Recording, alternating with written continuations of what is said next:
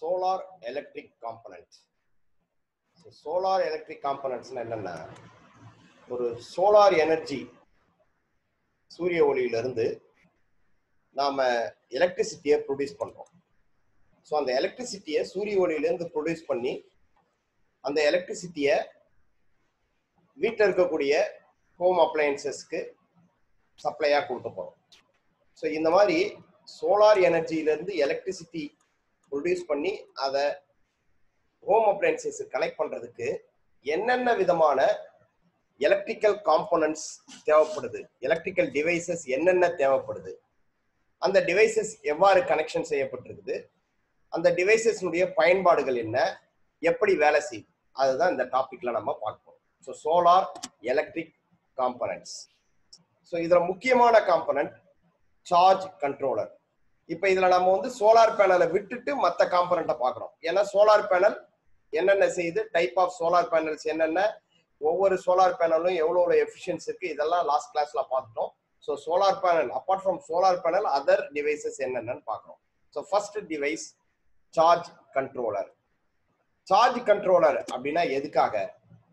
நம்ம வந்து சோலார் பேனல்ல இருந்து வரக்கூடிய எலக்ட்ரிசிட்டியை டைரக்டா அப்ளையன்சஸ்க்கு யூஸ் பண்ண முடியாது. ஏன்னா பகல்ல இருக்கும், நைட்ல வந்து சப்ளை இருக்காது. ஸோ அப்போ நம்ம ஒரு ஸ்டோரேஜ் டிவைசஸ்ல அந்த எலக்ட்ரிசிட்டியை ஸ்டோர் பண்ணிட்டு அதுக்கப்புறம் தேவைப்படும் போது அல்லது அந்த ஸ்டோரேஜ் டிவைஸ்ல இருந்து தான் நம்ம வந்து தேவையான ஏசி சப்ளையை கன்வெர்ட் பண்ணி எடுத்துக்கிறோம். ஸோ அப்போ சோலார் எனர்ஜியை ஒரு ஸ்டோரேஜ் டிவைஸ்ல ஸ்டோர் பண்றதுக்கு ஒரு சார்ஜ் கண்ட்ரோலர் தேவைப்படுது. Batteries life has the greatest impact on the economic viability of solar electric system. ஒரு சோலார் எலக்ட்ரிக் சிஸ்டத்துல எல்லா காம்போனண்ட்டை விட காஸ்ட்லியஸ்ட் காம்போனன்ட் எது அப்படின்னு பாத்தீங்கன்னா பேட்டரி தான். ஸோ அந்த பேட்டரியினுடைய ஃபெயிலியர், அந்த பேட்டரியினுடைய லைஃப் வந்து நம்ம எந்த அளவுக்கு அதிகப்படுத்துறோமோ அந்த அளவுக்கு நமக்கு வந்து காஸ்ட் சேவிங் இருக்கும். ஸோ அதனால charge controller very very important device. The charge controller must manage a rapid safe recharge under a very diverse range of system conditions. System கண்டிஷன்ல எந்த மாதிரி இருந்தாலும், இப்போ உதாரணத்துக்கு நம்ம மதியம் வந்து நல்ல வெயில் இருக்கும், அப்போ வோல்டேஜ் அதிகமா ப்ரொடியூஸ் ஆகும். காலையில மாலையில எல்லாம் வோல்டேஜ் கம்மியா ப்ரொடியூஸ் ஆகும், ஏன்னா ஒளி வந்து சூரிய ஒளி கம்மியா இருக்கும். ஸோ இந்த மாதிரி டிஃப்ரெண்ட், மழை காலமா இருந்தா அது ஒரு மாதிரி இருக்கும்.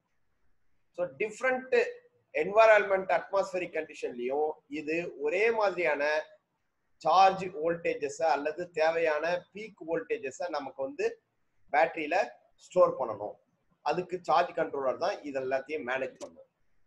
A solar charge controller is a voltage regulator. Solar charge controller அப்படிங்கிறது ஒரு வோல்டேஜ் ரெகுலேட்டர். வோல்டேஜ் ரெகுலேட்டர்னா என்ன? இன்புட் வோல்டேஜ் என்ன வேரி ஆனாலும் அவுட்புட் வோல்டேஜை ஒரே குறிப்பிட்ட கான்ஸ்டன்ட் ஸ்டெபிளைஸ்டு அவுட்புட்டா கொடுக்கறதா voltage regulator. That prevents the battery from overcharging or undercharging. அப்ப என்ன ஆகும்? வோல்டேஜ் கம்மியாகி அண்டர் சார்ஜ் ஆவறதையும் கண்ட்ரோல் பண்ணிடும், வோல்டேஜ் அதிகமா போய் ஓவர் சார்ஜ் ஆவறதையும் கண்ட்ரோல் பண்ணும். So charge controller is nothing but a voltage regulator. It limits the rate at which the voltage or current is charged or discharged from battery. So ஒரு பேட்டரியில என்ன current, என்ன voltage, எந்த ரேட்டிங்ல அது charge ஆகுது, at the same time பேட்டரியில இருந்து லோடுக்கு என்ன ரேட்டிங்ல discharge ஆகுது, இது ரெண்டுமே வந்து இந்த சார்ஜ் கண்ட்ரோலர் லிமிட் பண்ணும்.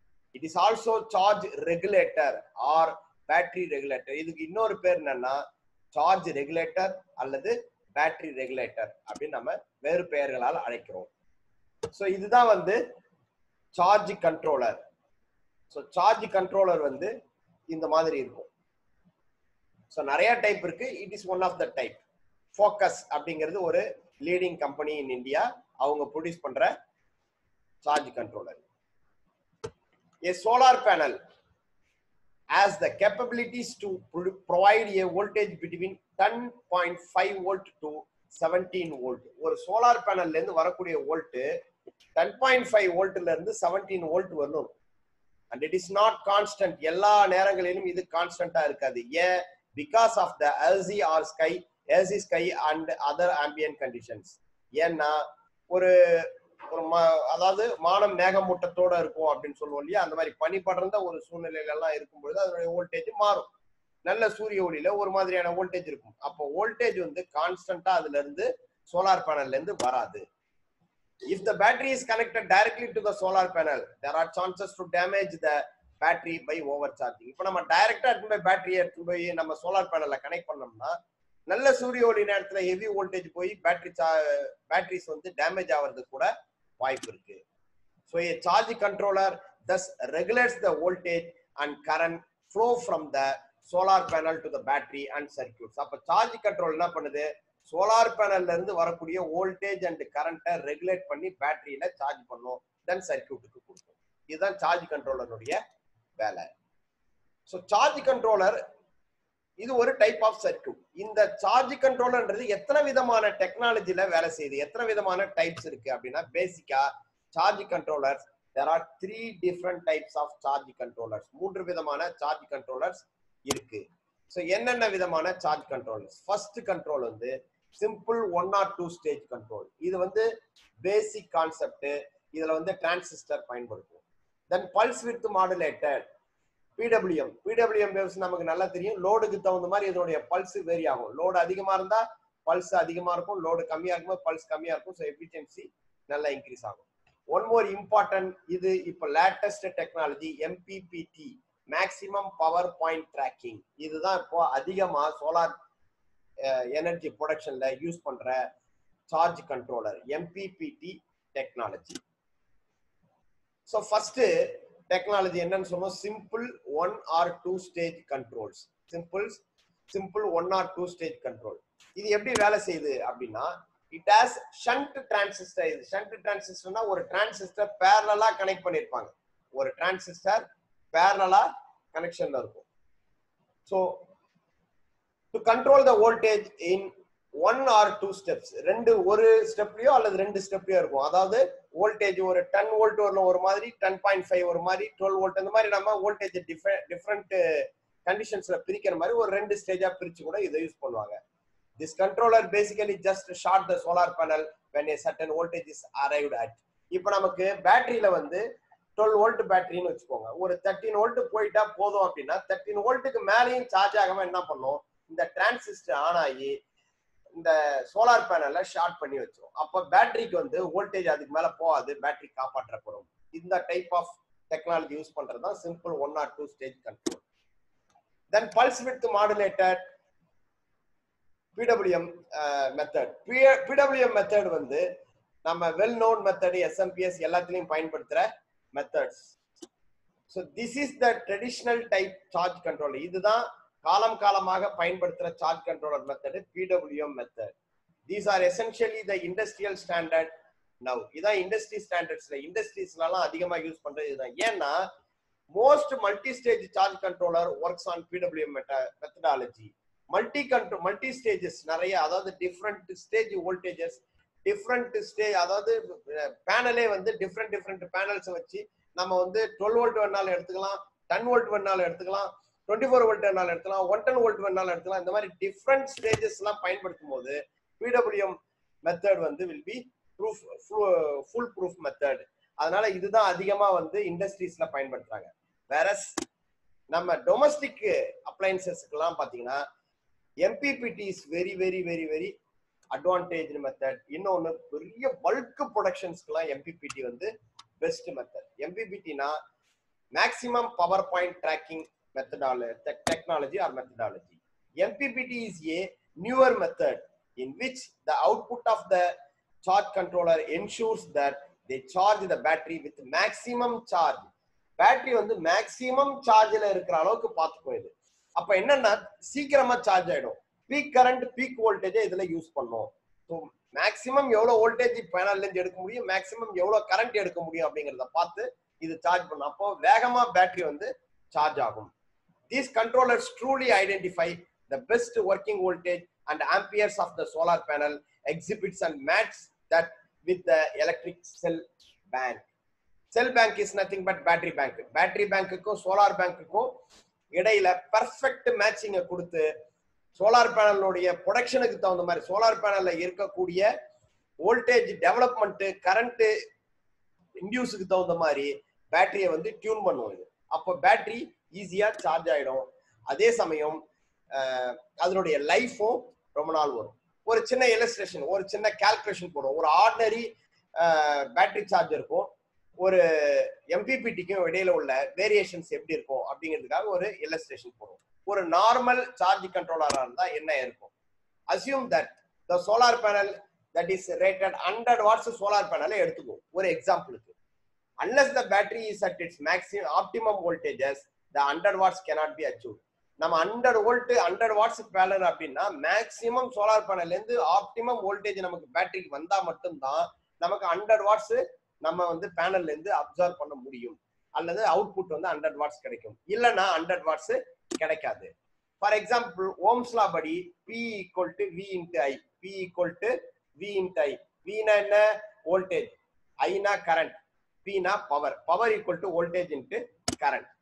அண்டர் நார்மல் சார்ஜ் கண்ட்ரோலர், ஒரு நார்மல் சார்ஜ் கண்ட்ரோலர் நம்ம கனெக்ட் பண்ணிட்டோம்னா assume that battery voltage is 12.44 வோல்ட்னு வச்சுக்கோ. அந்த rating for A solar panel 100 watts நம்ம எடுத்துக்கிட்டோம். அப்போ அதனுடைய கரண்ட் 6 ஆம்ஸ் அளவுக்கு இருக்கும். அப்படின்னா இதனுடைய பவர் எவ்வளவு இருக்கும் அப்படின்னு பாத்தீங்கன்னா actual wattage power P equal to V into I, அப்ப 12.4 இன்டு 6 ஈக்குவல் டு 74.4 வாட்ஸ் தான் இருக்கும். அப்போ கிட்டத்தட்ட நமக்கு ஒரு 24 வாட்ஸ் லாஸ், 26 வோல்ட்ஸ், அதாவது 25.6 வாட்ஸ் வந்து loss, அப்ராக்சிமேட்டா 25 watts loss. So actual operating power of solar panel under normal charge கண்ட்ரோலர்ல 74.4 watts தான் இருக்கும். எஃபிஷியன்சி ஒன்லி 75%, 25% லாஸ் ஆயிடும். அப்ப நார்மல் சார்ஜ் கண்ட்ரோலர் போட்டோம்னா ஒரு 100 வாட்ஸ் பேனலா இருந்தா கூட அதால 75 வாட்ஸ் தான் சப்ளையை ப்ரொடியூஸ் பண்ணி தர முடியும். வேற MPPTன்னு வச்சுக்கோங்க, என்ன நடக்கும்? So under MPPT condition, when a MPPT controller is used, it works in a way in which it compensates for the lower battery voltage by delivering closer to 8 amps into 12.4 volt battery, maintaining the full power of the 100 watts solar panel. Under solar panel உடைய 100 watts நம்ம achieve பண்றதுக்காக இது என்ன பண்ணணும்னா, even battery voltage கம்மியா இருந்தா கூட கரண்ட்டை இன்க்ரீஸ் பண்ணி 8 ஆம்ப்ஸ் அதே 12.4 வோல்ட் அளவுக்கு பேட்டரியை வந்து கரண்ட்டை இன்க்ரீஸ் பண்ணி சார்ஜ் பண்றதுக்கு முயற்சி பண்ணுவோம். அப்போ கரண்ட் இன்க்ரீஸ் ஆகும் போது ஆட்டோமேட்டிக்கா 12.4 இன்டு 8 ஆம்ப்ஸ் நம்ம போட்டோம்னா 99.2 வாட்ஸ், ஒரு 100 வாட்ஸ் பேனல்ல பாத்தீங்கன்னா ஆல்மோஸ்ட் 0.8 வாட்ஸ் தான் லாஸ், 99.2 வாட்ஸ் வந்து நமக்கு கிடைச்சிரும். அப்போ MPPTல மேக்ஸிமம் பவர் நமக்கு 99.2 அளவுக்கு கிடைக்கும். அப்போ எஃபிஷியன்சி 99% மெயின்டைன் ஆகும். அப்போ ஆர்டினரி சார்ஜ் கண்ட்ரோலர் பயன்படுத்தோம்னா லாசஸ் அதிகமா இருக்கும். MPPT யூஸ் பண்ணும்போது நமக்கு எஃபிஷியன்சி இம்ப்ரூவ் ஆகும். சார்ஜ் கண்ட்ரோலர் எங்க நம்ம இன்ஸ்டால் பண்ணணும்னா is installed between the solar panel array, solar panel அரேவுக்கும் பேட்டரிக்கும் இடையில இதை கனெக்ட் பண்ணணும். அப்பதான் இது என்ன பண்ணும், ஆட்டோமேட்டிக்கலா பேட்டரியினுடைய சார்ஜை மெயின்டைன் பண்ணும். ஸோ சோலார் பேனலுக்கும் பேட்டரிக்கும் இடையில இந்த சார்ஜ் கண்ட்ரோலரை MPPT-யை நம்ம ஃபிக்ஸ் பண்ணணும். தென் இது எல்லாம் வந்து சார்ஜ் கண்ட்ரோலர். அப்போ சோலார் பேனல் தேவை, சார்ஜ் கண்ட்ரோலர் தேவை. அடுத்து ஒரு இன்ஸ்ட்ருமெண்ட் என்ன, அடுத்து ஒரு நமக்கு தேவைப்படுற ஒரு டிவைஸ் என்னன்னா solar inverter. Solar inverter is nothing but inverter தான். சோலார் இன்வெர்டர் அப்படின்னும் பொழுது நமக்கு வந்து அந்த ப்ரொடெக்ஷன் சர்க்யூட்ஸ்லாம் ஒரு சிலதெல்லாம் கம்மியா இருக்கும் அதுல. ஸோ சோலார் பேனலுக்கு தகுந்த மாதிரி அதனுடைய வோல்டேஜ் லோயரு ஹையரு இந்த மாதிரி வோல்டேஜ் வந்து டிஃப்ரெண்ட் வோல்டேஜ் வரும்பொழுது அதை மெயின்டைன் பண்ற அளவுக்கு இருக்கும். So PV models convert the solar energy that is incident on the panel into DC voltage. ஒரு photovoltaic PV னாக்க என்ன, photovoltaic மாடியூல் வந்து அது மேல வரக்கூடிய வோல்டேஜ், அதாவது ஒளியிலிருந்து அது DC வோல்டேஜை தான் ப்ரொடியூஸ் பண்ணும். அதன் மேல அந்த பேனல் மேல வரக்கூடிய ஒளியிலிருந்து அது ப்ரொடியூஸ் பண்ற voltage direct current. But as the appliances generally function only using AC voltage, நம்ம வீட்ல எல்லாம் நம்ம பயன்படுத்துற அப்ளையன்சஸ் எல்லாம் என்னது, AC வோல்டேஜ் தான் பயன்படுத்துவோம். So DC voltage cannot be used directly. அப்ப டைரக்டா DC வோல்டேஜை நம்ம பயன்படுத்த முடியாது. அப்போ நமக்கு வேற வழியே இல்ல, DC வோல்டேஜை AC வோல்டேஜா கன்வெர்ட் பண்ணணும். So we need inverters. அப்போ DC to AC கன்வெர்ட் பண்றதுக்காக நமக்கு இன்வெர்டர் சர்க்யூட், இன்வெர்டர் பேனல் தேவைப்படுது. Solar inverter does the function of converting DC power or voltage generated by solar PV panels into AC. So DC பவர்ல இருந்து solar panel produce பண்ற DC பவரை AC பவரா convert பண்ணி கொடுக்கிறதுக்காக நமக்கு solar inverter தேவைப்படுது. அப்போ மூன்றாவது device solar inverter. Then very important one is battery storage device. Battery தான் expensive. Battery நமக்கு அதிகமாக பேட்டரி வந்து மெயின்டெனன்ஸும் அதிகமாக நம்ம பார்க்கறது பேட்டரியில தான். ஸோ பேட்டரி அடுத்த ஒரு important device. The most commonly used battery in solar system is a lead acid battery. நிறைய type of cadmium acid, lithium battery, நிறைய பேட்டரி இருக்கு. ஆனாலும் சோலார் பவர்ல பயன்படுத்துற பேட்டரி வந்து லெட் ஆசிட் பேட்டரி. நார்மலா பயன்படுத்துற லெட் ஆசிட் பேட்டரிஸ் தான் இருக்கும். இது வந்து நம்ம படத்துல இருக்கிறது பேஸ்ட் மெத்தட் சொல்லு. அதே வந்து லிக்விட் மெத்தட் பேட்டரிஸும் நம்ம பயன்படுத்தலாம். ஓகே, இப்போ பேஸ்ட்னா maintenance free, sealed maintenance free battery. இது நமக்கு வந்து லிக்விட் மெத்தட் போது நம்ம வாட்டர் அப்பப்போ டேப் அப் பண்ண வேண்டும். Ideally solar electric system should use deep cycle lead acid batteries that have thicker plates and more electrolytes to allow for deep discharge without seriously reducing the life of the battery or causing damages.